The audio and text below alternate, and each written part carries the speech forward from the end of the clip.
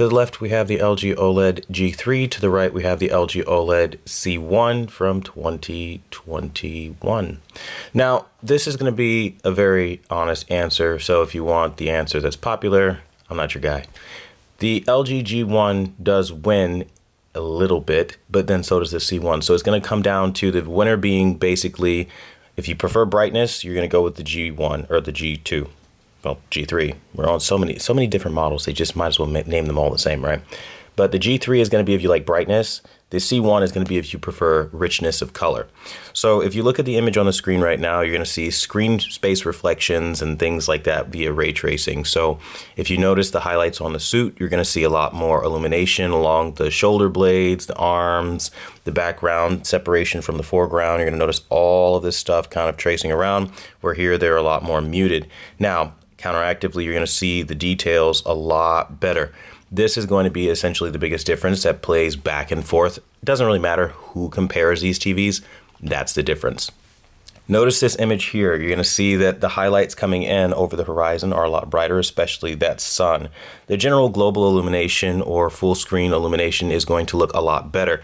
So you're going to notice that, again, that extra brightness from the 70% brightness booster that they're claiming this year is coming into a major effect. However, it does blunt the details. So if you look over here to the right, you're going to notice that the details are a lot clearer. You're going to just see cities on the horizon a lot better, pretty much everything better, like I was saying before.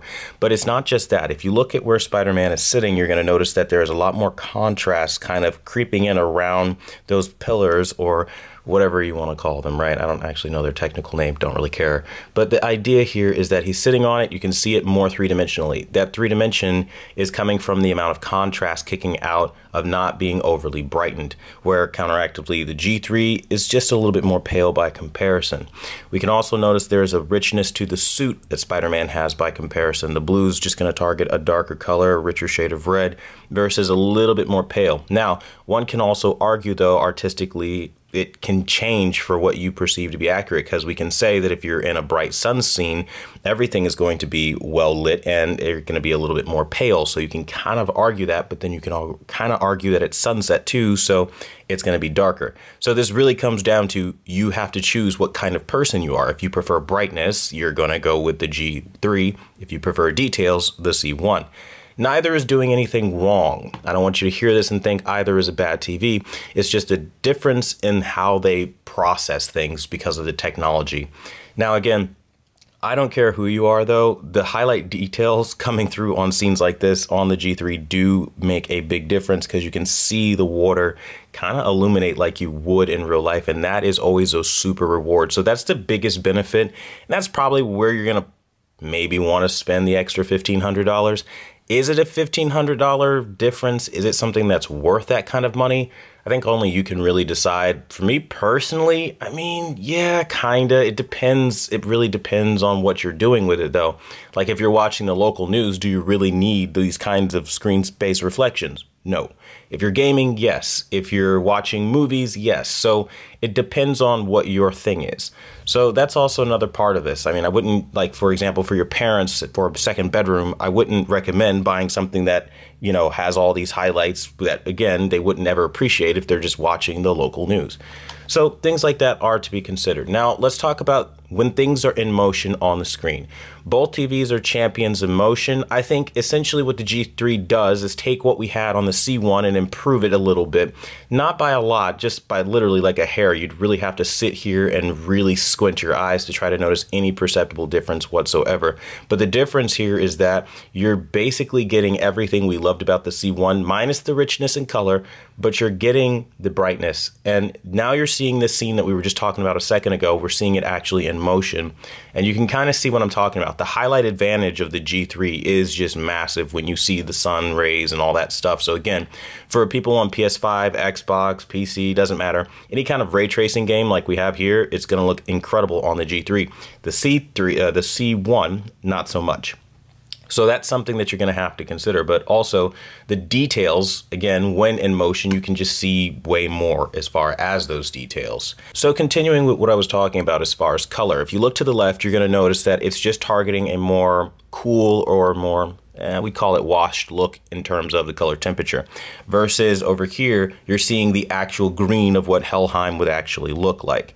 So the accuracy is just there on the C1, where the G2, unfortunately, because of the brightness booster, they prioritize things like Atreus's armor and things like that, like the little highlight in the background. It needs to brighten those things up to give you that shock and awe that you're going to see when you walk through a retail store, not necessarily favoring the accuracy that we can get out of something like this.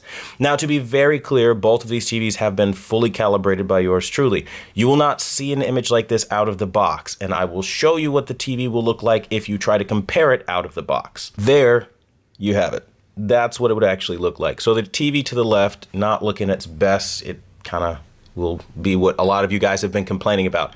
I'm not joking when I tell you I've seen a lot of people complaining, saying like, hey, I'm going to return my LG G3. I just don't see a $2,000 image. Out of the box, you are not going to see what I'm doing here. This is something that takes specialty training, knowledge, and years of experience to do.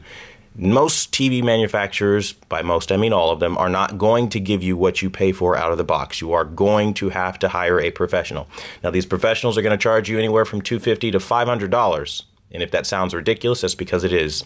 So what I do is I sell my settings for $5. Join our membership and you'll be able to see what this is supposed to look like versus the garbage that you're getting out of the box.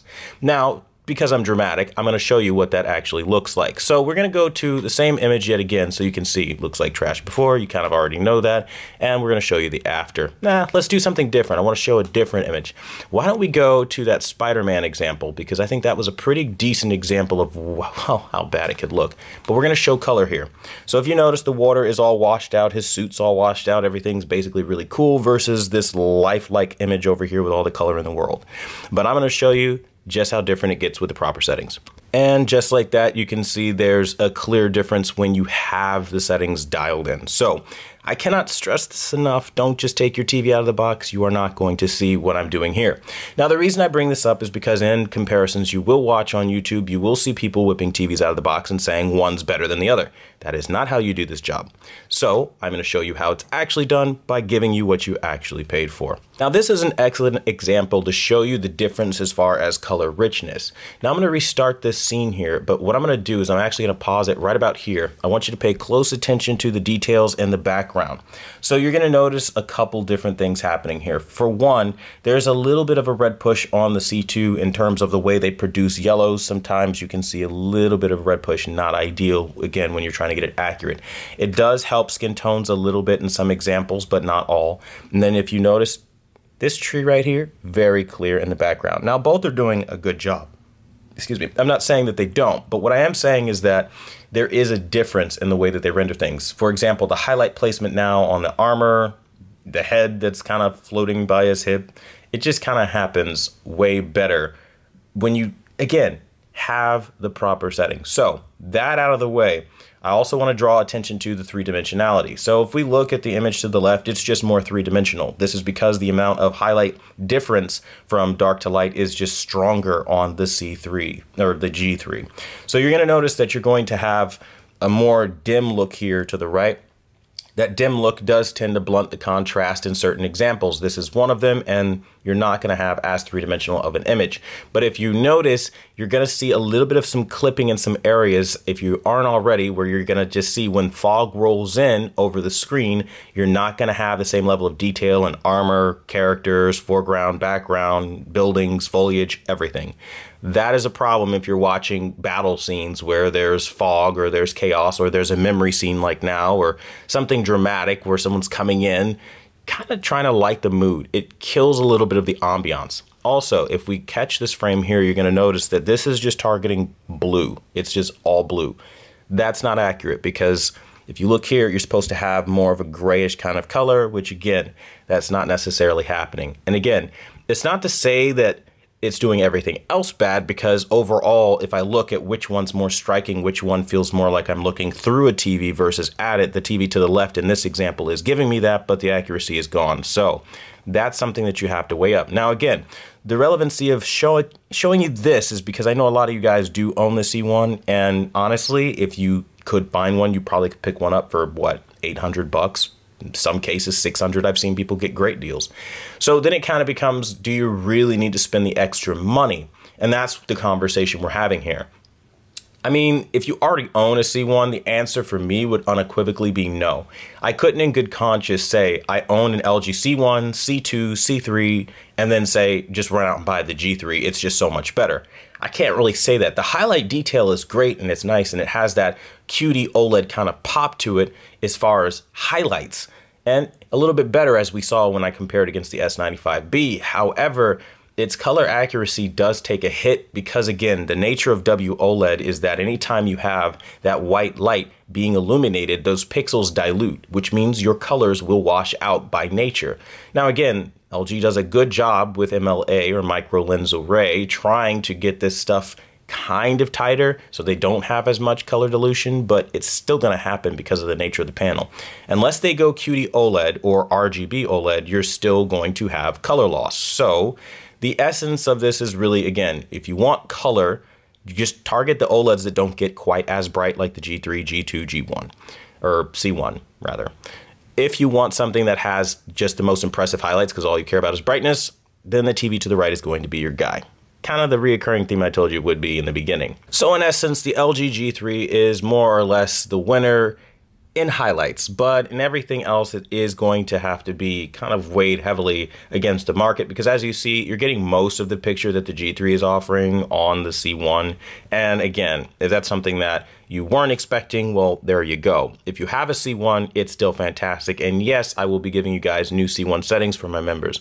Now, also, it's important to note that both TVs are still champions. They are fantastic. And the G3, frankly, is one of the better LG OLEDs produced. However, I still think that there is room for improvement. The color red is still a weakness, so both of these TVs are still going to struggle with that comparatively against something like the Samsung S90C QD OLED technology, and you're going to notice it by like a country mile. It's going to be pretty bad. So neither are going to win in that aspect. So it's really up to you to decide how you're going to go about purchasing a television. If you're somebody that just wants the best color period, honestly go with Quantum Dot OLED. If you're somebody that wants brightness, slight accuracy, but you also don't want to break the bank, then something like the G3 makes the most sense, especially given you can get a larger size for less money.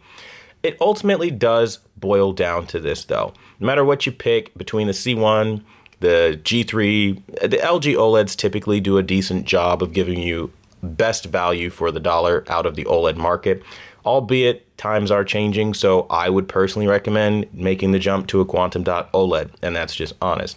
But that being said though, our winner is the G3 by, I kid you not, like literally a hair. But if you have questions, comments, concerns, so on and so forth, or you have anything you need help with, let me know in the comments down below. And thanks so much for watching the #1 brand in honesty. And until the next video, I'll see you guys later.